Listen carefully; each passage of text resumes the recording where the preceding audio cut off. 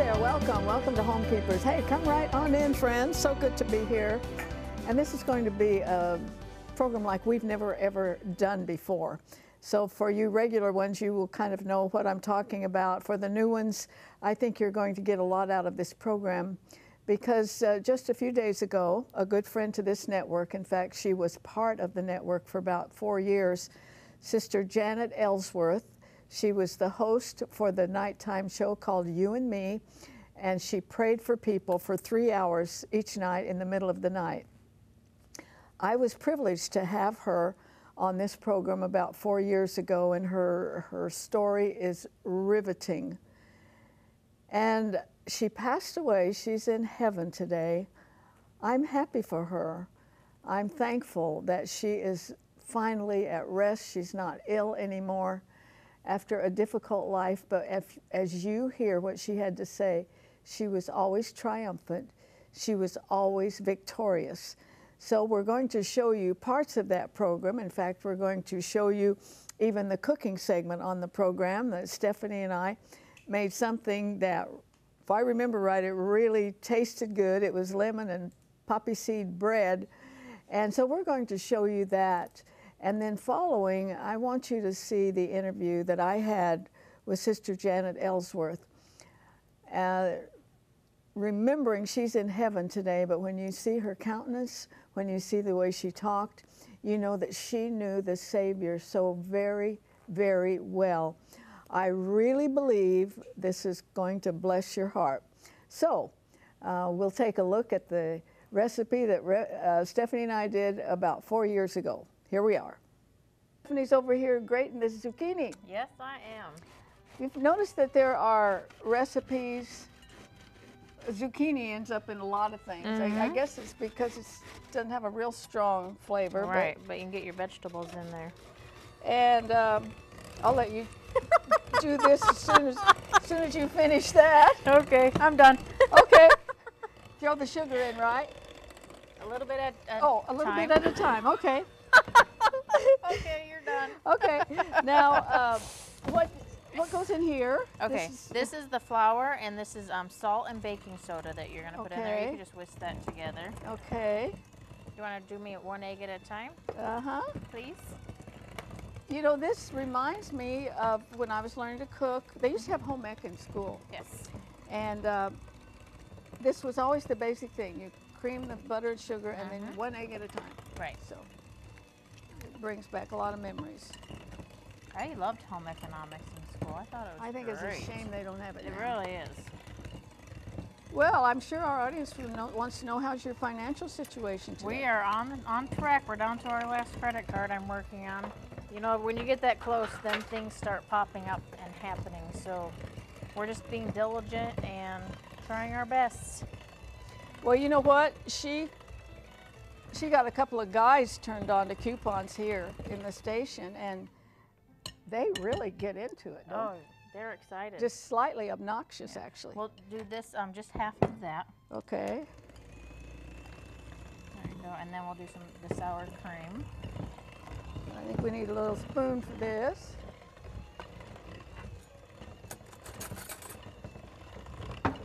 Well, I know one of the guys you've gotten interested. He is so enthusiastic. It's quite entertaining. You can do the rest of the sour cream if you want. In fact, I really wouldn't want to be the cashier when he checks out. Yeah. Inside joke. I try to tell him, be nice. Be calm. Yeah, she warned him. Just, you know, if they say no, they say no. Say thank you very much and move on. Yes. Okay, rest of the flour. Don't argue over 25 cents. No, okay? not worth it. No. Okay. Let me get this mixed up, and then we'll put the zucchini and stuff in. Just a little bit more of this. Now, you told me something you might be doing this weekend that I really liked. Do you remember? You said if you had a nice weekend, you might start wrapping Christmas presents. Yes. I love it. And as we make this program, this is August, and I have 7.5 great-grandchildren. And I got a little gift for each of them. They're in the closet, and I thought, why not wrap them now? You know, nothing like getting ahead of schedule at the holidays, because then you're not all stressed out at the holidays. Nobody wants to be stressed out. No. So that's what I might do if I find myself with some leisure time. So There's the I'm just gonna mix zucchini. in the zucchini and Should I dump lemon this? zest? Sure. Lemon zest, how much? The lemon zest is a tablespoon, and then 2 teaspoons of poppy seed. We're just gonna mix that all up. And I was really surprised you can't even see the zucchini. You could really slide that in under the radar. that'd be Nobody a good would way know to any- get your kids to eat it, Exactly. really. Okay, now speaking of gifts, this recipe calls for 3 of these little, this size. This is a 3 by 5, but I'm sure you could. We've got these that are a little bit bigger, so Yeah, you could do probably make 2 of those. 2 of those, or a whole loaf pan. But I would say this: I don't know anything more delightful than to get a food gift. I love it at Christmas time. Well, and even, you know what, it doesn't even have to be the holidays. Just practice random acts of kindness and just drop off a cake with a note It on means a so neighbor's much, porch, friends. telling them to have a good day. I remember one Christmas, I had somebody really close to me. They didn't have 2 nickels to rub together. And I know she stayed up late to bake me something, some cookies. And Doesn't that just make your heart? and of course, homemade things are so special. So then you just spray, don't forget to spray the pans. You This always is wanna really spray a 'em. nice consistency. Do you want to taste some? Sure. You know it's good. Yeah. It's very good. It's light. A little glaze on that would be good. Yep. A little lemon glaze. But this is really a lovely recipe that that is would really be so appreciated. And one recipe gives you 3 gifts because it's not the idea that you're something really big. It's just something that's very thoughtful, okay? Now, if you would like this recipe, that information is coming up on your screen.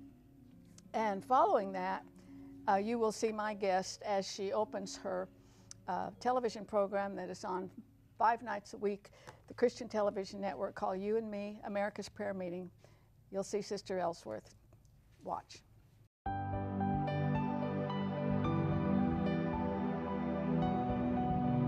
If you would like a copy of today's recipe, just write to the address on your screen, or you can email your request to arthelene@rippy.org.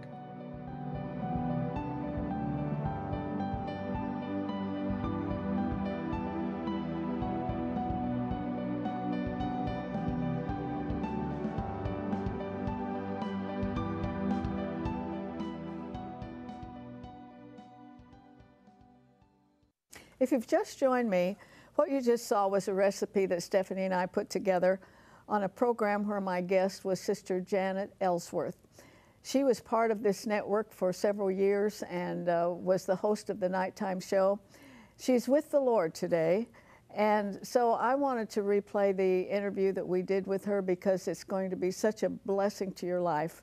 I'm so thankful that I got to know Sister Janet. I think you'll appreciate knowing her through this video. All right, that's just a little taste. You never see it, do you? No, I don't get to see it. Oh, welcome to Homekeepers. Thank you. Got to tell you a little secret. You know, Pastor Richard Dortch started this program, but he's in heaven today, and I used to fill in for him once in a while, not real often. And the last time I did, I enjoyed doing that program more than any program I've ever done. But I said, I can't do it. 3 hours, you leave here at 3:30 in the morning, and my body clock was off, you know, for about 10 or 11 days. So have you adjusted to that time? Yes, it's been fairly well. I thank God that He's given me the ability and the strength to do it because I really do love doing that program. And there are a lot of people calling in. They can't, you know, they can't handle the calls really.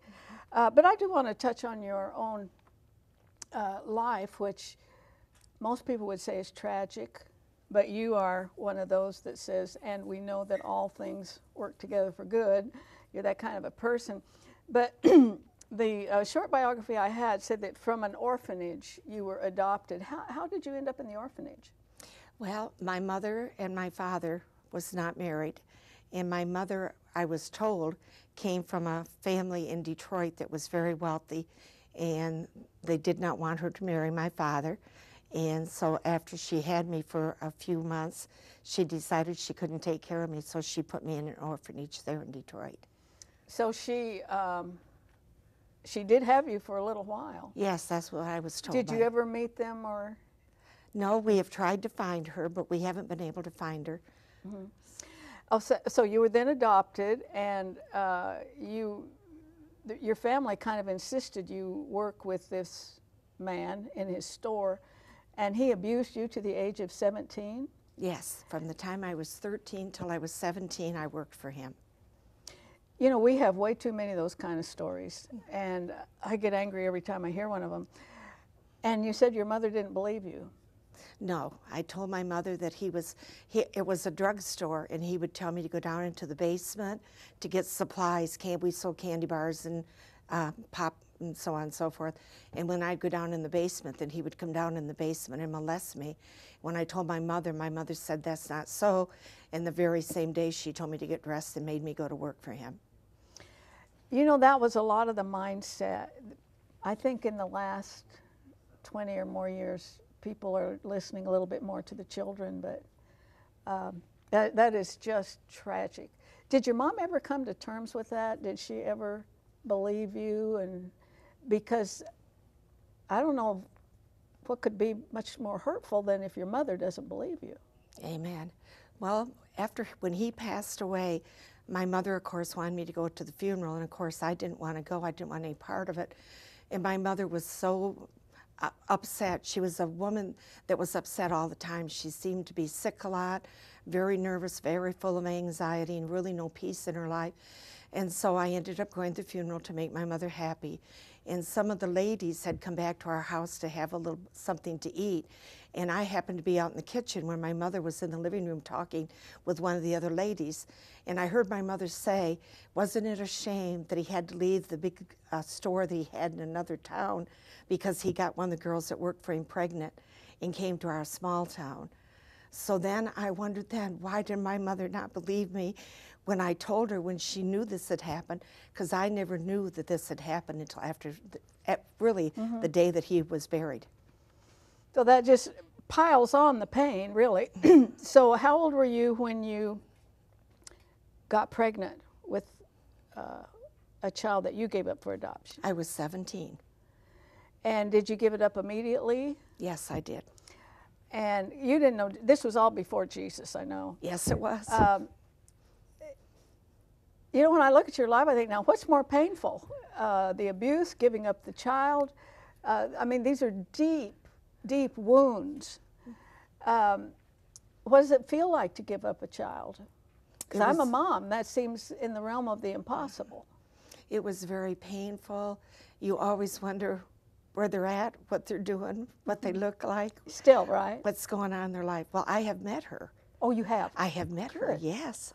That's a blessing, I hope. Yes, it's a wonderful blessing. She's so pretty and so just gracious and kind and wonderful.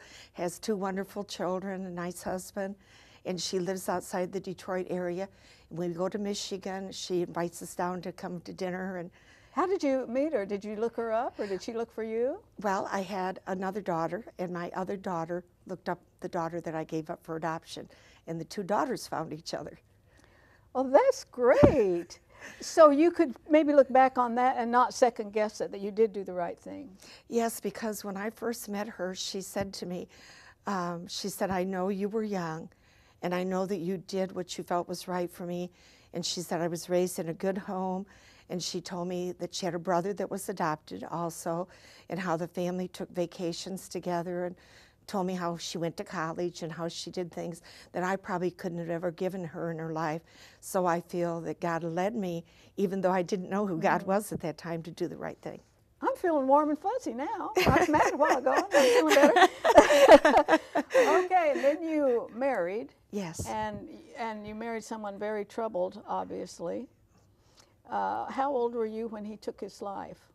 I was approximately probably 39 or 40. Were you shocked, or did you know that he was troubled enough that that could be a possibility? Well, I really was shocked. When I married him, he He worked, he did everything that a husband should do, and then all of a sudden he fell into alcoholism, and he couldn't hold down a job. He would carry a bottle in the glove compartment of the car when he'd go to work, and he got to where he just couldn't hold the job. And what he did is he had gone to the bar one day when met some of his friends, and they were all drinking, and he came home and he had been drinking, and he went to the barn and he shot himself. Now, where in this scenario did you meet the Lord? Well, I met the Lord through the husband that I'm married to now. He led me to the Lord. I was dating him, and he was always saying to me, let's go to church. And I was always saying, why? Was that something totally foreign to you? Yes, I mean, was. Jesus and church and religion, all these things, never been a part of your life? No, never been a part of my life. My mom had taken my sister and I maybe a couple times a year to the church there in the small town, but never a thing where you went 3 times a week, you know.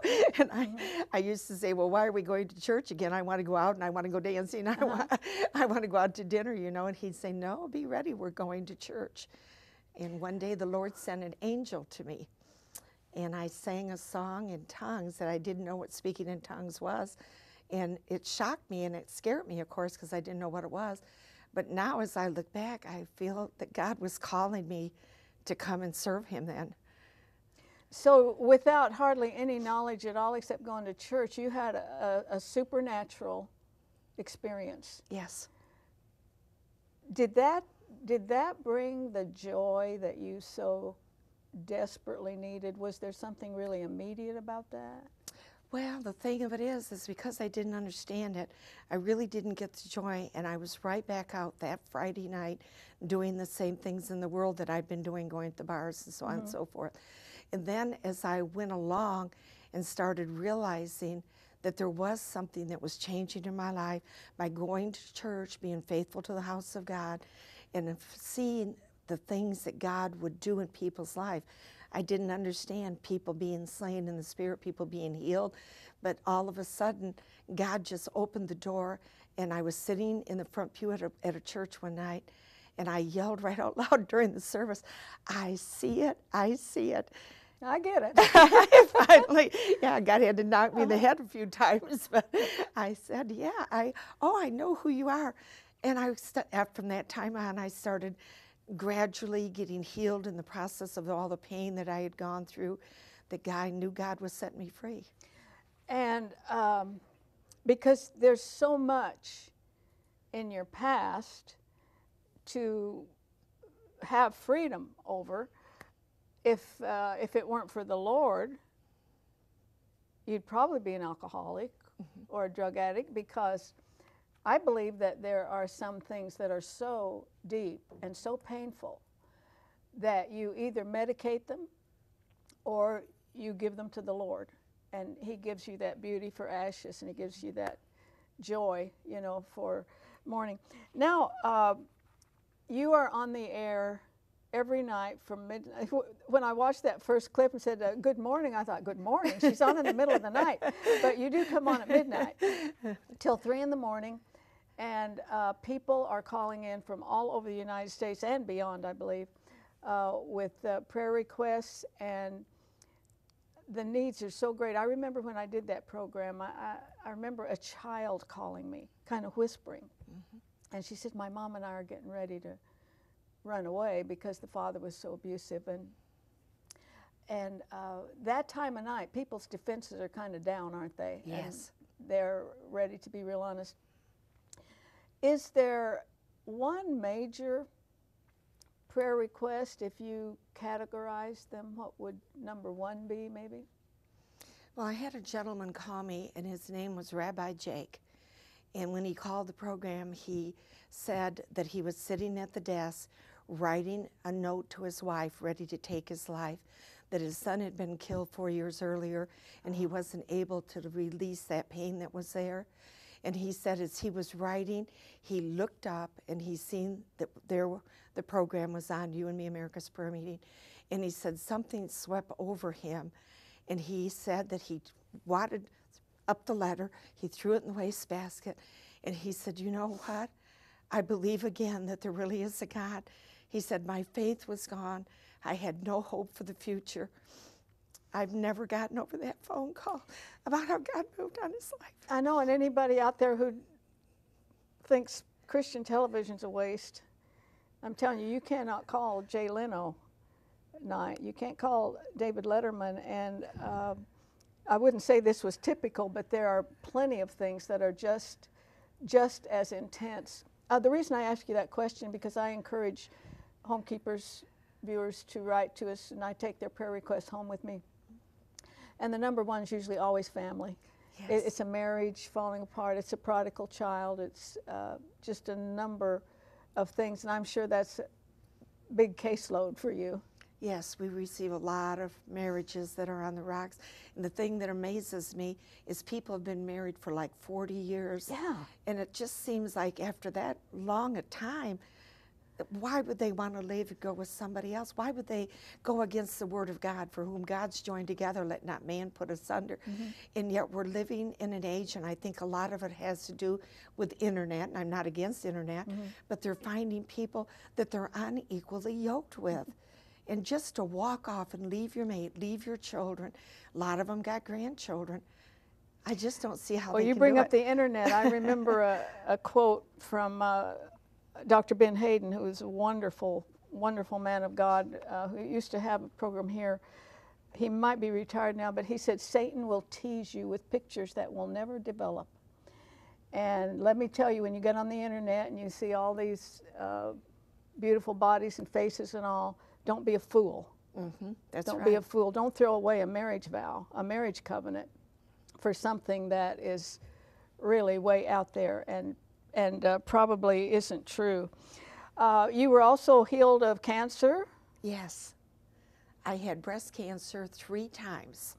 I had the first lump taken out, and they said it was cancerous, and they wanted to remove my breast. And I said, I'm going to go home and pray. I'll get back with you in 2 weeks. And I went back, and it just so happened that the cancer doctor had graduated from Oral Roberts University. And when I went back and talked to him, he said, well, I have everything all set up for you. And I said, no, I'm not going to do it. I'm going to stand on the Word of God. And he said, is there anything I can do for you? And I said, yes, let's pray together. So I went home, and I was fine for about 3 years, and then I had a second lump come. And so, again, they took it out, and they were saying, well, you need to have your breast removed. And I said, nothing doing. Nothing doing. I'm going to stand on the Word of God. So a third one came, and when the third one came, my doctor said, this is definitely, we have to remove your breast. I said, no, I'll see you in 2 weeks. I'm going to go home and pray. When I went back in 2 weeks, my doctor said, I cannot find the lump anywhere in you. And she said, didn't we already do 2 surgeries where we took the lumps out? And I said, yes. And she said, where? And I said, underneath and to the right side. She said, well, the scars are gone also. So God did a total miracle healing in my life. Took the scars away. Took the scars away as well. What's the most gratifying thing about hosting you and me? Because I think I wish we had more of this kind of television when there's a real connection with the viewers. It's live, for one thing, and it has to be in order to do that. I just love how you can depend on God for anything. All things are possible with God, no matter what the call is that they come in. If we stand in faith believing where 2 or more are gathered in His name, He will bring it to pass. And on the 10 months that I've been on there, we've had over 1,000 miracles that the Lord's performed. So I just get so much joy.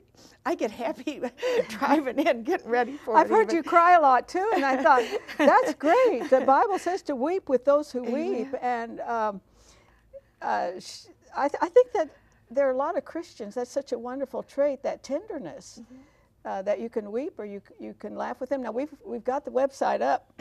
If you've never heard about this program, I've only seen it once because I'm usually asleep before you come on the air.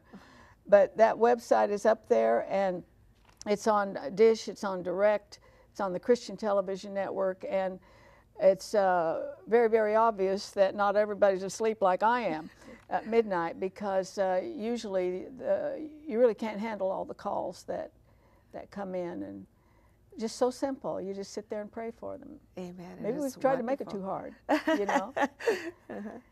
And to think of the life you've led and how the Lord has used it, because I have a sense that anytime anybody calls up who's been molested, you immediately, you have a bond. Yes. I look back at my life and everything that I went through, and I now stand upon the scripture that says you go through things not for yourself but to help other people. Mm-hmm. And I realize now God is good all the time. No matter what you go through, He's always there for you. He'll always give you victory. He'll always set you free. You just have to wait upon God to bring it to pass. What you just saw is an interview I had with Sister Janet Ellsworth, who was the host of our nighttime program here called You and Me. And it's a program where for 3 hours, right in the middle of the night, we are available to pray for you. I'm positive that you were touched by her, what she had to say. And she had a very difficult life, and yet you could tell that she was very victorious and triumphant.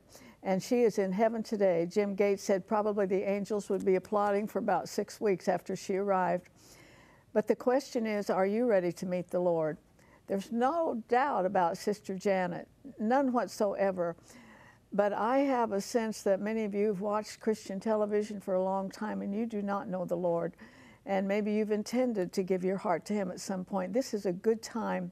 This is a good way to remember this wonderful saint of God. And I believe that the Holy Spirit is dealing with people right now. And all you have to do is ask the Lord to come into your heart. Tell Jesus you'll make Him as your Savior and Lord. And it's the best thing that you could ever do for yourself, friend. I encourage you to do it. There's probably a lot of backsliders watching this program right now. But we will all stand before God someday. It's best to stand before Him redeemed by His Son, Jesus Christ. I hope you'll do that. And please join me next time, remembering there's no higher calling than that of a homekeeper. God bless you. If you should miss a Homekeepers program, you can catch up by going to www.ctnonline.com. Click on CTN Programs and then on Homekeepers.